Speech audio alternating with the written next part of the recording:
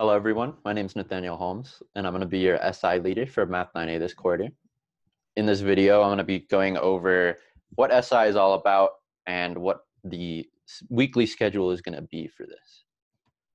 So, some quick info about SI. Supplemental Instruction, or SI, is a service run by the Academic Resource Center. It's meant to be an additional resource for students to turn to in historically challenging courses. It's meant to be a safe space for students to receive additional practice or help whenever they feel they need it. So the way SI is going to be working is going to be super different from how it has been in previous quarters. So this is what our weekly schedule is going to be looking like. Twice every week, I'll be uploading a video to this YouTube channel, and we're going to be reviewing major topics that we covered during lecture. Each of these videos is going to have a short worksheet based on the topics I go over. They're not going to be exactly the same, but they're going to be the same kind of idea.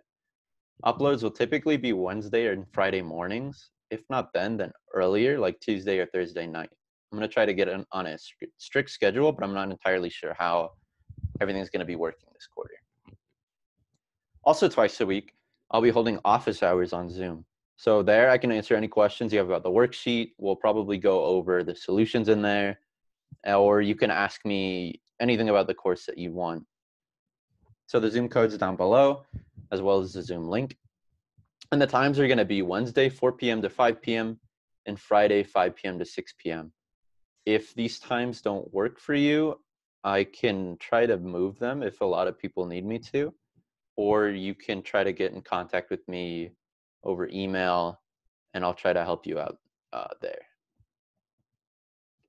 So let's just get started with a little bit of review. So the first thing that I think you should remember is different fundamental functions and how to sketch them. So these are some of the main ones that you should know for this class. So polynomials are going to include x, x squared, x cubed, or even constant numbers like y equals 1. That's going to be also a polynomial. So this would be the graph of x, x squared, and x cubed here. The next one that you would need to know are trigonometric functions. So these are going to be like cosine x here and sine x over here. And try to indicate some of the points that aren't as clear so you get the picture of where everything is on these kinds of graphs.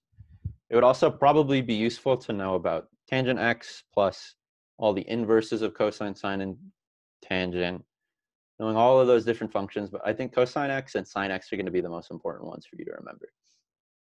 Next up are exponential functions. So this would be anything like 2 to the x or e to the x or any constant to the x really. And they're all going to look pretty much like these two here.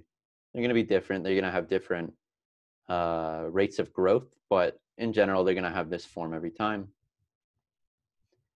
Lastly, something that Professor Wang didn't go over in lecture, but I think is probably going to be helpful later on, is going to be natural log of x. Just remember the basic shape for natural log of x, remember some of its properties, and remember that natural log of x is the inverse of e to the x. So what that means is if we have a composition, which we're going to be going over pretty soon, if we have something like e to the natural log of x, we have that the exponent e and natural log cancel out, and we're just left with x.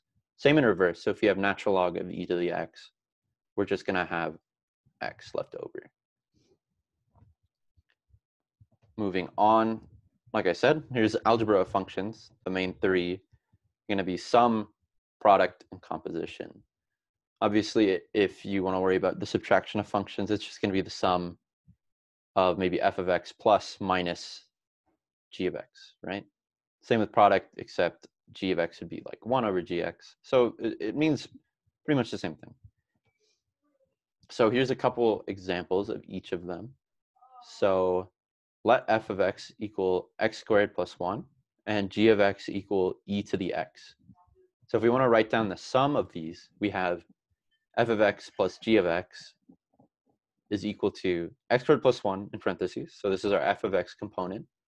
And we're adding that with e to the x, which is our g of x component, right? So next we just have f of x times g of x. The same idea. We have this f of x component, x squared plus 1. times the g of x component e to the x. I like to draw these parentheses around each of them so you can remember which corresponds with which. And this is going to be really important, as you can see, for multiplication, where the e to the x needs to be distributed to both the 1 and the x squared. So keep that in mind. Next, we have composition. If we have it in this order, f of g of x. So what does this mean exactly? So if we want to solve this, then we can just have the g of x essentially replace x in f of x. So here, we see that this whole thing is of the general form x squared plus 1, right? But instead of the x, we have e to the x inside. And then we can just simplify here. We get e to the 2x plus 1. So what about g of f of x? I'll give you a second. You can pause it, see if you can figure it out. So the g of f of x is going to be the same thing, but in reverse, right? So we have e to the x, well, e to the something. It's the same general form here. Rather, instead of the x, we're going to have f of x, so x squared plus 1. So moving on, we have the secant line. This is going to be important really soon, actually. So this is a line between any 2 points. We can find the slope of the secant line on a function using the following equation. M equals f of b minus f of a all over b minus a. And here a and b are just going to be any 2 x values we choose. You may have noticed or seen somewhere else that this is going to be the same equation as just finding the slope of a line, right? So this is like your y2 minus y1 over your x2 minus x1. The same thing, pretty much. So let's look at an example of this. So on the right, I have this function here in blue. This is our x squared. If you want to find the slope of the secant line, we get between x equals 0 and x equals 2, then we can just use our equation. So we have m equals f of 2 minus f of 0 over 2 minus 0. So we're looking at this point here and this point here. So we get that this is 4 minus 0 over 2 minus 0, which is just the same as 2. So what does this tell us? This means that the secant line is a line of slope 2, and it's going to be running between the points 0, 0, and 2, 4. And this is going to be what we see here in red.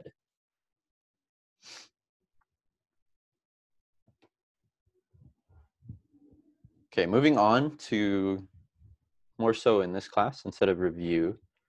Now we're going to be talking about limits. So this is a definition from the notes or from Professor Wang's lecture slides. I think this is a pretty good definition because I think limits are kind of hard to define in words. It's kind of, at least to me, it comes more intuitively. So f of x is a function. If f of x tends to L as x approaches c, then we say that the limit of f of x when x approaches c is L, denoted by this notation. So what does this mean? So basically, if we want to find the limits, at least my strategy for finding it would be, we want to look at where the graph looks, we want to look immediately to the left of the point C and immediately to the right of point C, not necessarily the actual value of f of c. We can pretty much ignore that for the most part because it might just throw us off. If it looks like the graph is approaching the same value from the left and from the right, then the limit exists and equals that expected value. If the left and the right are saying 2 different things, they're not quite lining up, then we would say that the limit does not exist. So let's look at an example. F of x equals x is the function we have here. And let's try to evaluate the following. We have the limit as x approaches 1 of f of x. So we see here that the value of f of 1 is just going to be 1, right? But we don't really care about that. We want to look immediately right here to the left and immediately to the right.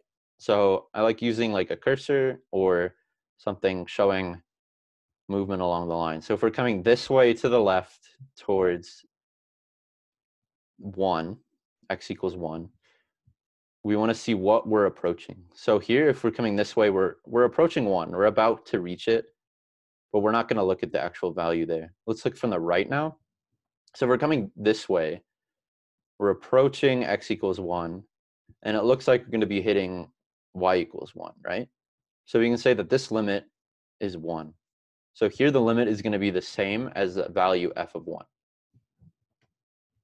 Now looking at this example, we still have the basic idea of f of x equals x here, except this time we have a hole here. So this is how we would notate somewhere that our function is no longer continuous. So this is like the function f of x equals x, where x cannot be equal to 1.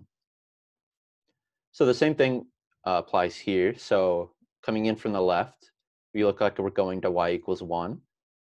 And coming in from the right, we also look like we're going to y equals 1. So we can say that the limit as x approaches 1 of f of x here is still 1. But we see here, because we have a hole, f of 1 does not exist. We can't really define that here. So this is a situation where the limit and the actual value are going to be different. A similar example here is we have the same f of x where x cannot be equal to 0 here, but this time, instead of cannot be equal to 0, we have if x is equal to 0, then we just have f of x equals 1. So again, we're coming in from the left, and it looks like we're about to approach 1 here. Coming in from the right, looks like we're about to approach 1 still. But the actual value, f of 1, is down here at 0, right? Does that matter? No, right? So if immediately to the left and immediately to the right, it looks like we're at 1. So our limit as x approaches 1 of f of x is still 1, but f of 1 now equals to 0. Okay? And we have one more example, I think. So this time, we have a piecewise where we have f of x equals x all the way up until 1 here. And then when x is 1 or greater, then we have this function. If we follow this line, we can see that this is f of x equals x minus 1, right? So let's do our same method of approaching from the left. So we're coming up this way. And here it looks like we're about to hit y equals 1. Let's look at the right. We're coming this way. But here it looks like we're approaching 0, right? So these two don't match. This one is approaching 1 from the left, and from the right, we're approaching 0. So because each side isn't the same, there's no limit here. The limit can't exist. But here, the actual value is f of 1 is equal to 0, but the limit does not exist. So another situation where our limit and our value aren't lining up. If you have any questions about that, feel free to leave a comment or email me. My email should be down below in the comment or in the description, sorry. You can also come to office hours. Either of the times is fine. And I will be going over anything you want me to, and make sure you take a look at the worksheet down below and you understand everything in it. And I can go ahead and go over answers from that, or just help you out if you think you need any assistance. So, all right, I think that's about it. So yeah, hope you guys enjoyed. Let me know if there's anything I can improve on this. Feedback is always welcome. Thank you guys, and see you soon.